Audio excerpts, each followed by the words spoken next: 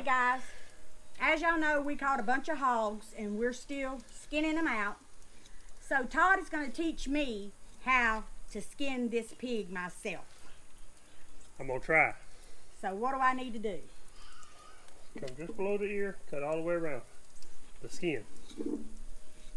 Well shoot, my dang knife ain't cutting.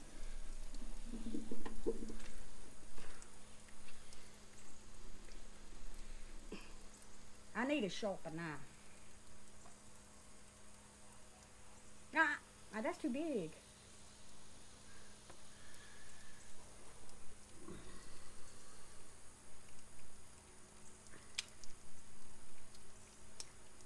That thing ain't gonna fold up on me, is it? It might. What? You'll lose that. Ooh. Alright guys, just cut all the way around. That one's sharp now. Well, you didn't tell me. To strip it, you just come from where you cut around the neck, just under the skin. Don't get very deep. You're just trying to cut the skin, come all the way down.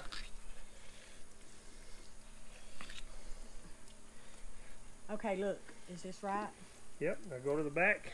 Go. What you mean the back? The back Strip of the it hog? like that. And what do I do? I didn't Turn cut back it. here. Well, cut back there. Oh, so you got to cut all the way around the Oh, head. that's what I told you. Then you skip over about 4 inches, 3-4 inches, do the same thing, come down again. Well, he ain't even waiting on me. I ain't got time to wait on you, it's too hot.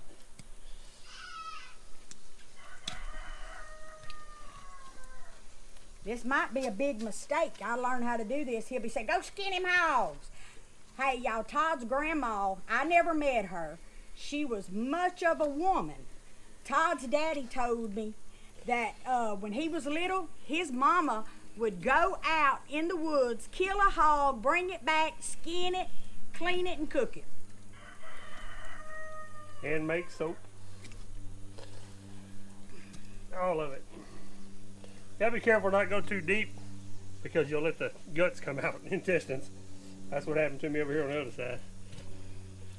This knife's a little bit big. I like to use my little small knife that Jared's got. I don't know if I'm doing this right. I'll look in just a second. Just get the hide off of us, what you're doing.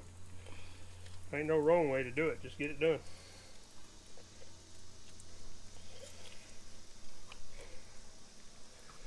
Just practice is all it is. So, turn your knife upside down. Come here, I'll show. Turn your knife upside down. Just barely cut under the skin. Let it slide down. You'll feel the knife following the skin.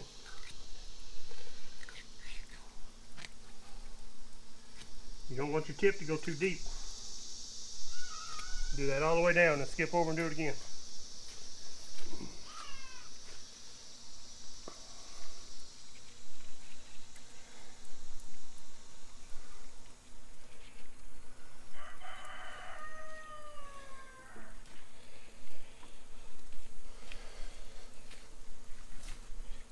And you peel it off. You start with your knife on the top, skin it a little bit, and peel down. Oh, I'm going to cut myself. I got some needle and thread I used to sew my dogs up with. And you got some lidocaine. Numb you up, sew you up. Ah, meat flopped in my face.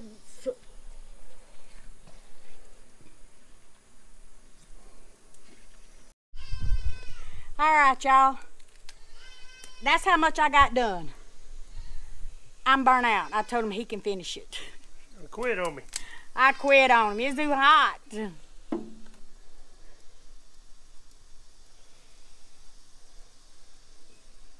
I'd starve to death if I had to do it. We tried to scald it, tried to burn it. It's just too hot and it just takes too long. I can do this way faster. That way I ain't got to worry about the meat spoiling. Because it is hot already. It's 80 something degrees and 100% humidity today. All right, y'all, we're going to show y'all after a while when we start seasoning and stuffing the whole hog. So stay tuned. Hey, y'all. How y'all doing this morning?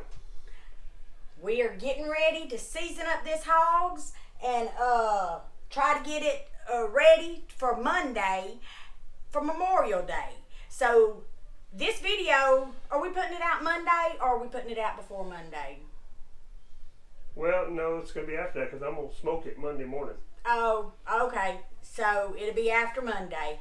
But I'm not a pork eater because I have trouble with blood pressure and stuff. But Todd is, his mama, and everybody else is. So his mama told me she was going to cook me some Angus patties. Yeah. So I'm special. What I'm doing is we butchered this hog out yesterday. And I'm going to show y'all the seasoning that I'm putting it on it to get it marinated and get it ready to put on. I'm actually not putting it on the pit. I'm putting it in my smokehouse. And I'm going to put it in there and keep my heat up real high in my smokehouse because it's so hot right now. And I got to use some curing salt and stuff to keep it from spoiling. But I'm going to show y'all what I put on it and how I marinate it. Okay. Alright guys, what I'm putting on here, this one I done. See how it's kind of a darker color? I'm using curing salt. This curing salt is some very good stuff. You can use it for a little bit of everything. We make our sausage with it, our tasso, everything. It only takes 4 ounces for every 100 pounds. That's putting it in your sausage and stuff like that. What I'm doing with it, I'm sprinkling it over the top of this pork in all the cavities. I'm not stuffing it with it, but I'm just sprinkling it all over there. Alright, I'm also using regular old brown sugar. I'm mixing the brown sugar all over it, just rubbing it into the meat. And especially what you put on it to make it right, Camp Dog seasoning. Camp Dog seasoning is some very good stuff. The seasoning is perfect for what I like. It's got more pepper, more garlic, less salt. And this stuff is what is gluten-free. It's a little bit of everything. You look it up, man. It's completely gluten-free. It's just good stuff. I mean, it's perfect for what I cook. And you can use that on anything. I use it in my sausage. I use it when I cook gravies. Marinating with it. I use this stuff for everything. There's several different kinds of Camp Dog. You know, it's got different stuff in it. But I like the original. That's my favorite. So what I'm going to do is I'm going to season all this up with the salt, the brown sugar, the Camp Dog. It's going to be in the ice box until Monday morning. Monday morning early, I'm going to put it in the smokehouse. And what I'm going to do is rinse it all back off, clean it up again to get some of the salt off of it.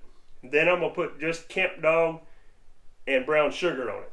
The salt had done soaked into the meat. And that's what I'm putting the Camp Dog on now to where it will soak in. Now when it comes time to cook it Monday, I'm going to redo it with the Camp Dog to make sure it's got plenty of seasoning in the meat. So basically what you're going to do is rinse all that off and to get that curing salt off. To get the curing salt off that's on the outside. I don't want it too salty. Oh, you can't cook it with the curing salt? Yes, you can, but I don't want too much on it because I'm putting extra on it to make it cure. Oh, okay. It's going to actually make it taste like a ham doing it this way. And then with the brown sugar, it give it a sweetness taste, and it changes. You can actually take a turkey and put the curing salt and stuff on it, and it'll make it taste like a ham when you smoke it. Wow. So it's just a combination together works pretty good. But that's what we got planned. That's what we up to. Hey y'all, if y'all would like some of this, to purchase some of this Camp Dog seasoning, if you use the code REAP15, you'll get 15% off, and I will leave a link to his website in the description below. Trust me, you can't go wrong with Camp Dog seasoning. Ain't that right, Todd? That's some good stuff. I've been using this stuff for a long time. I got to know Scott. That's the guy that actually he's making this stuff. He's local. He comes over here. We talk to him. I met him at a local store that we got because of this Camp Dog. I've been using this stuff probably 10 years before I even met this guy. And now we've become friends. He gave us a promotion code where y'all can have some. Guys, check this stuff out. Check his website out. He's got a little bit of everything when it comes to Camp Dog. The seasoning, the mixes for the the little hush puppies. He's got the fish fry. He's got the hot sauce that you put on stuff. There's a couple different flavors in there. He's got some good stuff. Y'all need to check it out. Hold on, I'm gonna show y'all something. You see this stuff right here? Take a look at it. Let me tell you something. This is the bomb. I boiled me some eggs and I put me some of this on it. You won't eat a plain boiled egg again if you taste this. I promise you. It's good. That's the green one. It's the jalapeno. Yes. There's also a red. It's the cayenne. It's That's our favorite. Yeah, it's jalapeno, but it's not that spicy. No, it's good. Got the flavor is perfect. Yes, you can't go wrong with this Camp Dog stuff. I'm telling y'all. So use the code REAP15 and you're gonna get 15% off, and it's well worth your money.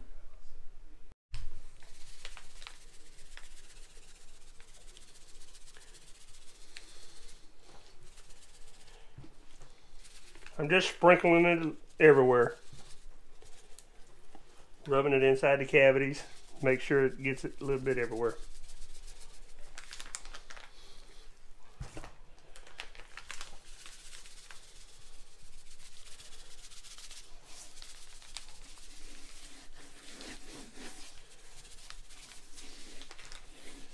Now the good stuff.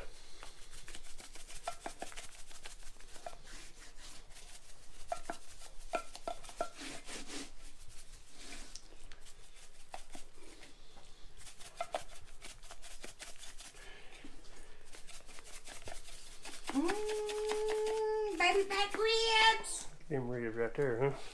I bet that's gonna be some tender meat. Does that curing salt tenderize it a little bit too? Yes, it does amazing stuff to it. Well, it's gonna fall off the hooks in the smokehouse. Yeah, we'll probably have to put it on the grill in there because it'll fall apart. I'm gonna let y'all know how it tastes, even though I don't eat pork. I'm gonna taste it though. I just put it on there and rub it in. Just get it all over the place. All right. No special amount, just get it in there. Get it on it. All right, get that done so we can get it back in the refrigerator. That's right.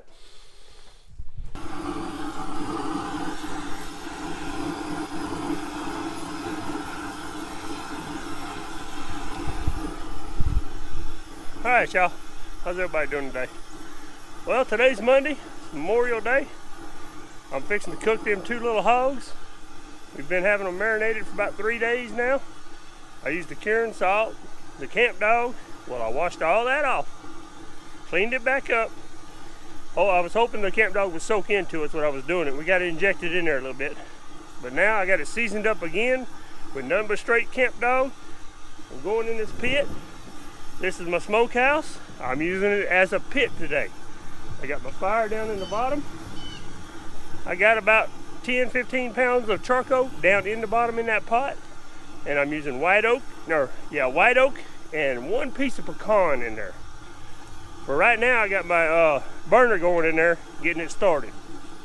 Once the fire gets started good, I'm gonna take that out, put my meat on top of the grill. I'm gonna get it down to some coals and just keep it smoking and burning light. I'm gonna try to keep it around 250 degrees in there and let it cook for 4 or 5 hours, 6 hours, whatever it takes. I'm gonna cook it for a while, and then I'm gonna take and wrap it up into tin foil, put it back on there, and then toward the end, I'm gonna open it up, and I like Sweet Baby Ray's barbecue sauce. I'm gonna rub barbecue sauce all over it, put it back in there again. It comes out, it should be ready.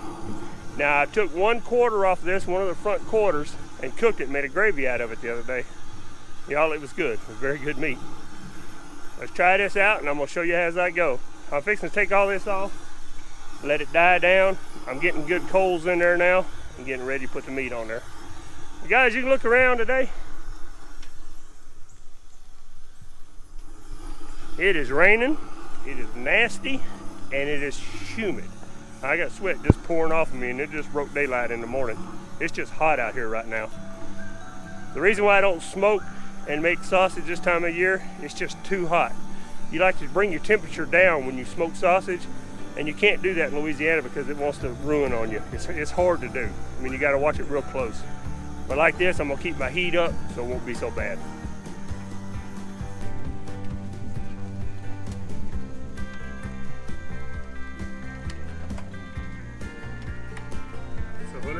in Celsius. I'll show you what it looks like on the inside.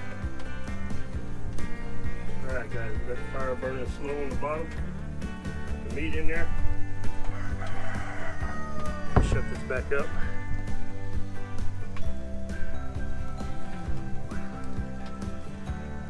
On 249 right now. I just opened the door, so it's running around 250 somewhere. I'm gonna bring this little gadget right here to the house, go sit on the porch and rest a minute, watch it rain, let this baby cook.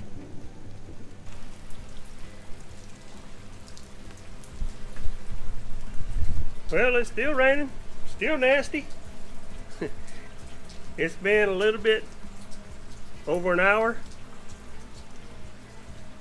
Let's see, it's at 3:54. We're setting on 5, so we're running a little bit over an hour. Running 252 degrees. Guys, my temperature kept dropping in there. I had the fire under it, you know, with the charcoal and stuff, and my temperature kept dropping. So what I did is I got my weed burner down in the bottom of the door. It's blowing in there, blowing on a piece of white oak, and it brought my temperature up. So I'm actually using the gas fire to keep the temperature up, plus I'm getting the smoke off of the white oak.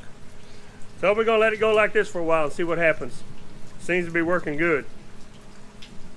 I'm just sitting there and enjoying life and watching it rain.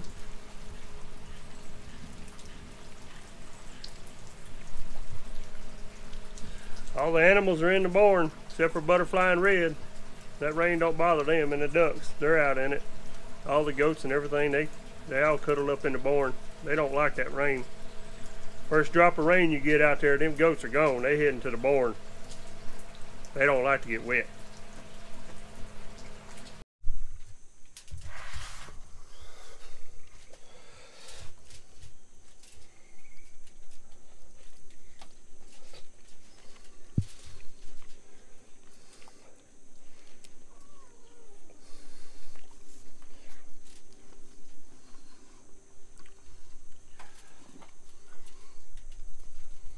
Guys, I can tell you right now, this is delicious.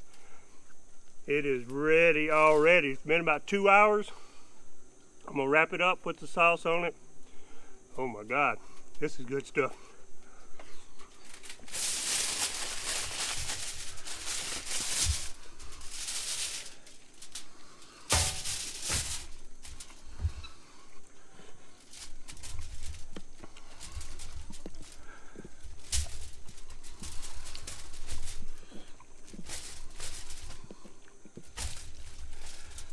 Ooh-wee.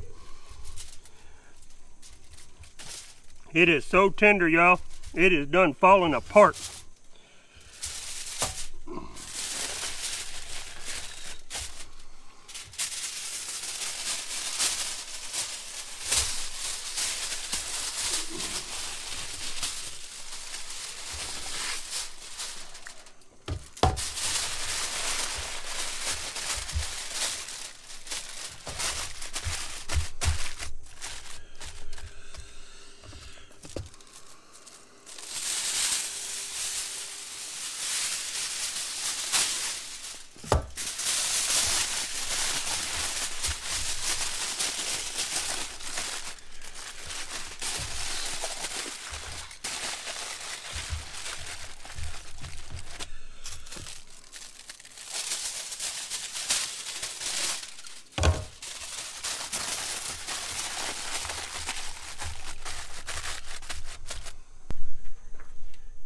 Alright guys, I got some chicken on there now.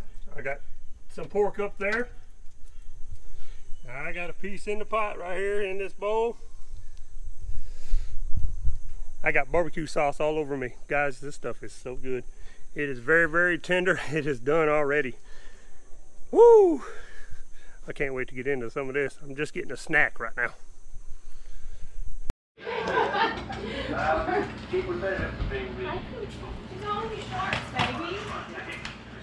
Sure, Bear. Oh, that's some fire coming out.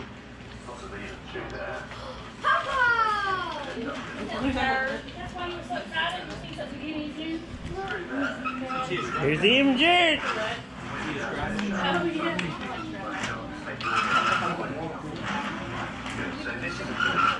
Hannah.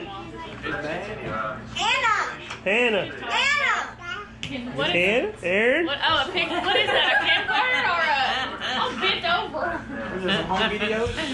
Oh God. Travis.